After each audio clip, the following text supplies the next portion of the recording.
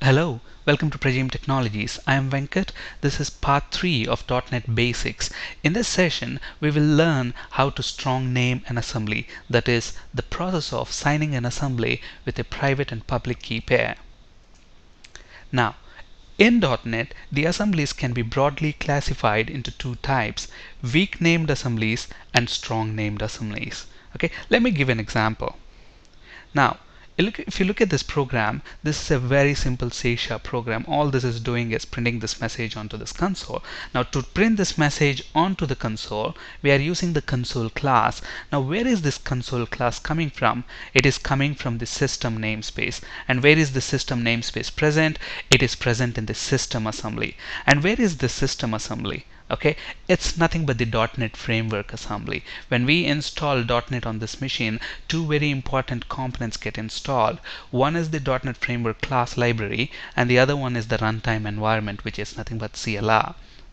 And within .NET Framework class library, we have several assemblies. So when I install .NET, where does these assemblies get installed? They get installed to a special location called GAC, Global Assembly Cache. So within this Global Assembly Cache, we have all the .NET Framework assemblies. However, that is slightly different for .NET Framework 4.0 assemblies, which we'll be talking about in a great detail later.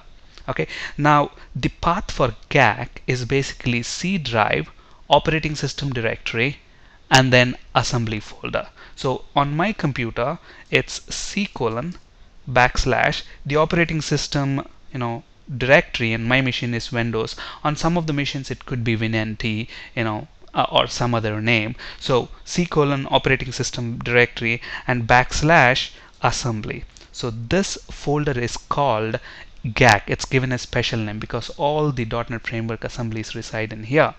So if you look at the assemblies here within this GAC, okay, all these assemblies are strongly named.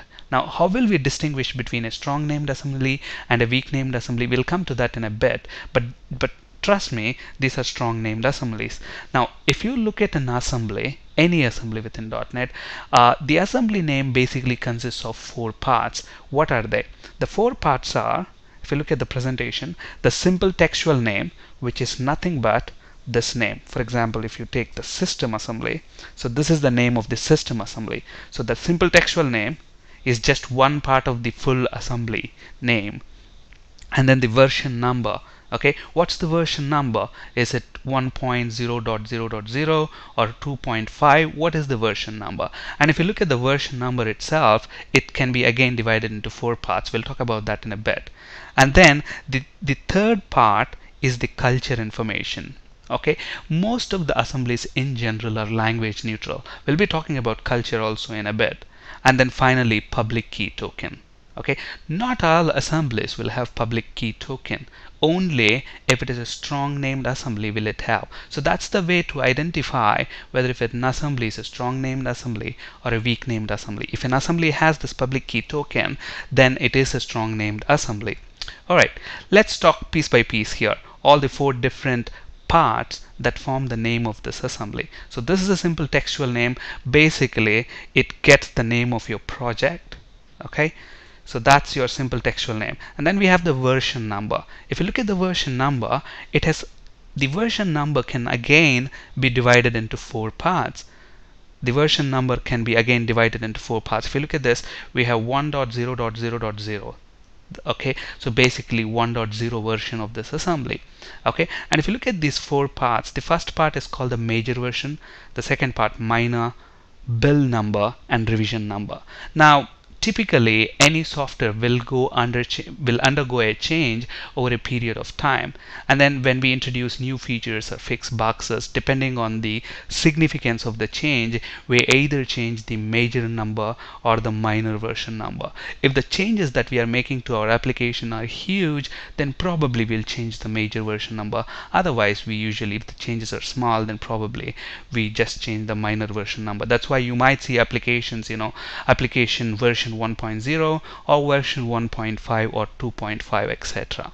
Okay, but most of the time the build number and revision number are defaulted. Okay, let's look at how to change the version number. For example, if you look at this project, it has got a very simple project, and when we compile this we get an assembly. And if we go into the bin folder of this project, you should see that assembly. And if I right click on that, and if I go to the properties, or in the previous session we have seen how to use the ILDASM tool, okay, to change the assembly version, to check the assembly details. So if you go into the details here, you should see that the version of this assembly is 1.0.0. This is actually a file version. If you want to check the version of the assembly, it's better to use the ILDASM tool. And it's very simple to use the ILDASM tool, which we have seen in the last session. And to change the version number of this assembly, all you got to do is every project within .NET has got this assemblyinfo.cs file. So you expand the properties folder, get into assemblyinfo.cs file, and if you look at, there is an attribute called assembly version in this file, and this is the major version, this is the minor version. So for example, let's say mine is a 2.0 version. I just put number 0 there, build my application. What happens, this information will be returned into the manifest of this assembly. Okay, and we have seen what is a manifest in the previous session.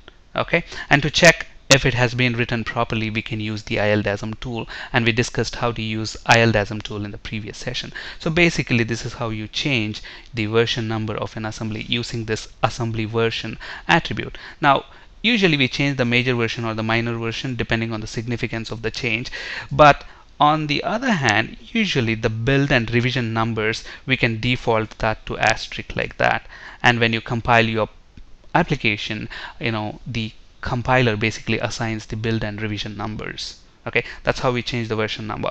And the next part of the assembly name consists of the culture information. Now most of the time, the assemblies are language neutral.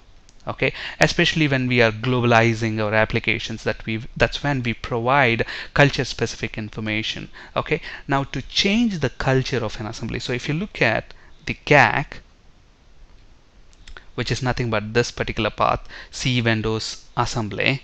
In the GAC you see this culture. Most of these assemblies are actually language neutral, but there could be some assemblies with the language, here the language is English, so the culture is English here. Similarly, for other assemblies you might have different cultures as well. Alright, so when you specify a culture, then that assembly becomes a satellite assembly. Now we will talk about satellite assemblies in a later session, so let's not worry about them right now. But for most of the assemblies, the culture information will not be there. By default, if you want to specify the culture information, you use the assembly culture attribute. So here we have the assembly culture attribute. We use that. For example, if you specify anything apart from an empty string here, then this assembly is like a satellite assembly which contains resources specific to that culture. But most of the times the assemblies are language neutral, meaning main assemblies, which contains the main application code plus the resources for basically neutral culture. Okay, so assembly culture is usually empty. Alright, and the final important part of the assembly name is the public key token. So if you look at the GAC, there is a public key token here that is generated. So how did we get this public key token? What's actually happening here? Now in order to get the public key token, you need to sign your assembly with a private and a public key pair. Okay, so obviously if I have to sign the assembly with a private and public key pair, I need the key file which contains those keys. So how do I get those keys? Now it turns out within .NET Framework we have a tool called strong naming tool. We can use this particular tool to actually generate the key pair. And again, to use that tool, we go to the Visual Studio command prompt because it's a command line tool. Okay, so let's go to Start, All Programs, Microsoft Visual Studio 2010, Visual Studio Tools, and Visual Studio Command Prompt 2010. Right click, Run as Administrator, and here we use that tool sn.exe, strong name.exe. So sn.exe, and use the switch -k to indicate that you want to generate a key pair, and then give the name, specify where you want this key file to be generated. For example, I want this file to be generated maybe my strong keys. And key files basically has an extension of .snk, so specify the extension. Now when I press enter, it's going to write the private and public key pair to that location. So if I navigate to C drive now, I should see that key pair.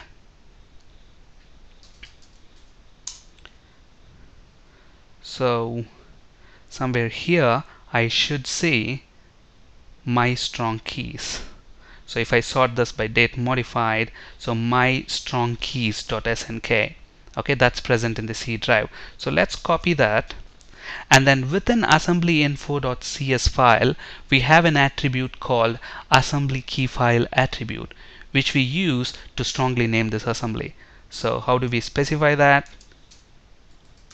So I want to sign this assembly using that attribute, and to the constructor of this assembly key file we pass in the path of our key file, which is present in C:\/ and then specify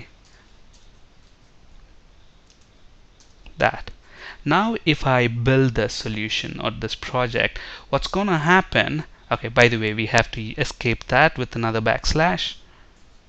So let's rebuild again.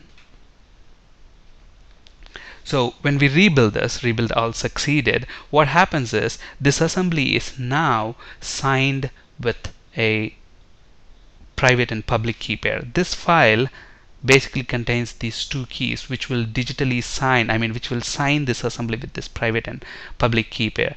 Now this assembly will have all the 4 parts. Now how to look at those details, we'll talk about that in our next session when we actually deploy this assembly into the GAC.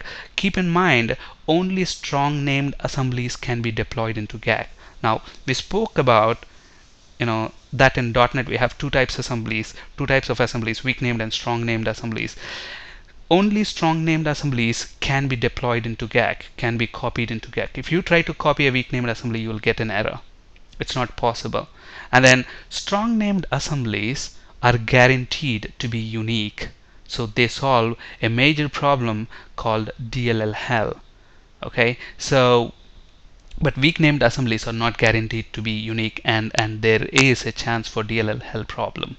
Okay, so we will talk about what is DLL hell, how to solve it, and what is GAC in a greater detail in next session, and how and when to install an assembly into GAC.